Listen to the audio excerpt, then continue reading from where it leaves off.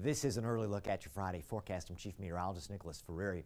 Another cool morning as you step out the door. In fact, we're likely to be a few degrees lower than we were on our Thursday morning, down to about 54 in Fort Wayne. Now, a lot of sunshine over the course of the morning and temperatures rise quickly.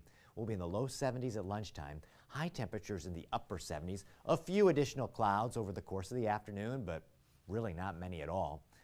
Temperatures near 80, but not really hitting 80 in most spots. For the 80s, we have to wait until our Saturday and Sunday. We'll be in the low 80s both of those days as this calm weather pattern continues for us and the rain stays away. Saturday morning, upper 50s, close to 60 by the afternoon. There we go, hitting 81 in Fort Wayne, Columbia City, and Defiance. Here's a look at the next 10 days. Sunday, we're up to 82. Monday, 83. Monday night, some scattered rain and thunderstorm chances move in. We'll have periodic times of rain and thunderstorms across Tuesday, Wednesday, and Thursday. High temperatures each day right around 80, lows in the 60s.